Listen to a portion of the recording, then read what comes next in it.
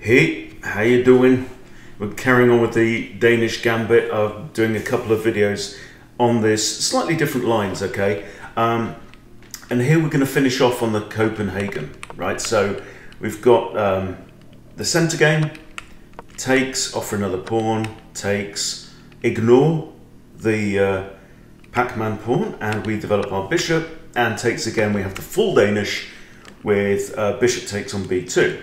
So, quickly recapping, we've had a look at the d6 move, we've had a look at knight to f6, and we've had a look at bishop b4 check. Okay, so we're going to carry on with bishop b4 check, which is the Copenhagen defense. Now from here, I'm suggesting you play knight to d2, so that we don't get in the way of this bishop that is now looking at that pawn and the rook behind it. Okay, and we will see that come in handy very shortly. Okay, so from here, there's a few approaches, and I think in the previous video we looked at all the options with the knight coming out first. Now, what if the queen now comes out to g5? So my other video is going to be on when black plays the queen out to g5 without this bishop here, so the bishop's still at home, okay? But slightly different lines, but some similar themes, but it's a couple of really good traps in this particular variation. So when that queen comes out, just as if the bishop isn't there, you develop your knight to f3 and offer up this g2 pawn, okay? Now, if black takes the pawn, basically he's lost, because you play rook g1, and the queen has nowhere to go other than h3, okay? So there's a couple of things that can happen, right? We'll start with the queen going straight to h3, okay? The queen goes to h3, all together now, the best move in chess, bishop takes f7 check, and look, right? The king can't capture the bishop. If this king captures that bishop, knight to g5 is a royal fork, yeah? He's royally forked. But it doesn't get any better if he goes here, then you capture with the rook on there, or even you can just capture with the bishop and then win the rook as well. Black can't defend because you just have the bishop as well for t. It's just absolutely horrible. So everything here is just horrible. Okay, so if king d8, again you've got bishop here with check, and really the king can only go there because again if he takes the bishop, we have the royal fork on king and queen. So it's absolutely horrendous, okay, for black, pretty much whatever happens from this point. So basically, if black takes that pawn, it's a horrendous trap and he's going to lose. Okay, so there's an alternative that black could do here, which is instead of moving the queen away immediately, to capture the knight on d2 with check. Now, here you have to tread very carefully. It might be tempting, for example, to capture the bishop, but this is dead lost because the knight was defending the rook, okay? So you can't do that. Okay, so what if you capture the bishop with the queen? Well, the queen was defending the knight.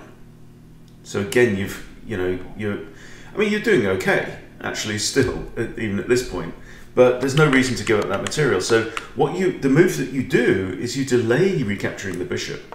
You put your king on e2 to get out of check, and now the problem again is in black's court. Black has to move the queen here, then you capture the bishop, right? Then let's say black very sensibly decides he wants to castle, okay, and what do? As always, bishop takes f7 check, because when the queen's on h3 here, right, and the knight's there, the king really can't capture here, right? So again, if it goes there, you actually capture with the rook on here, okay, and this is a gorgeous little trap, okay. If the knight then captures your hanging pawn, right, you sacrifice your queen on g5, right? So black's in check, there's only two legal moves. Either knight takes queen, right? Or the knight blocks again on f6. The knight blocks on f6, you're capturing its mate. If the knight takes the queen, look at that. Gorgeous checkmate, yeah?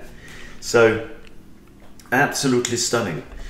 So, what have we've covered quite a few lines already. Okay, so queen moves here, you recapture, knight comes out. Okay, I've got another. Yeah, basically anything the king tries to do at this point is just dead lost. Anyway, so we've looked at queen h3, bishop h7. Yep. And now let's move on then to this line, because there's another kind of lovely forced checkmate here. Okay, so we'll just recap. Queen moves away, you grab the bishop, knight comes out, you capture. And what if the king comes to e7? Right, this is the next one. So king e7, then you can capture with a rook. Okay. Yeah, so this is the this is an alternative route with the king there. So you can move the bishop with a discovered check. So now the knight doesn't have time to capture your queen. Okay, the king is forced to move to one of these squares. Okay, so let's say, of course here we've still got a knight there as well. So let's say king comes here, you then capture the knight, okay, and that king is now looking super exposed and also actually at the risk of a royal fork again. So someone's going to have to move. If the queen comes up, check with the bishop, giving up the bishop, and if the queen captures, right, you've got this lovely queen h6 check, and we actually have a ladder mate situation right in the middle of the board. Okay, king has to move, doesn't matter, rook comes down here, and there's only one move now, king e4, and then queen h4 is checkmate again. So yeah, just absolutely ghastly for black. But if you can get these, you know, these traps in, it's so tempting for people to fall into. If you go on Lichess and analyze how many times these traps have been seen, you know, this stuff really happens, guys. So yeah, it just gets worse and worse for black with the Danish, and you know, this is amazing for me because I never realized all these traps were here when I started playing it. But even so, I'll just quickly go on the Explorer, and we'll see what my record is with the Danish Gambit. It's if e takes d4, all games got a 58 to 38 win rate. Even in rapid, yeah, 67% win rate if they go here. And if we get the full Danish, right, with c takes b2, 71% win rate in rapid compared to 28 for black, right? And that's before I knew all this extra secret stuff that I've been looking up and sharing with you guys. So really, really cool. The sex doesn't stop, carries on and on. So hope you're enjoying this. Thanks for watching. See you soon.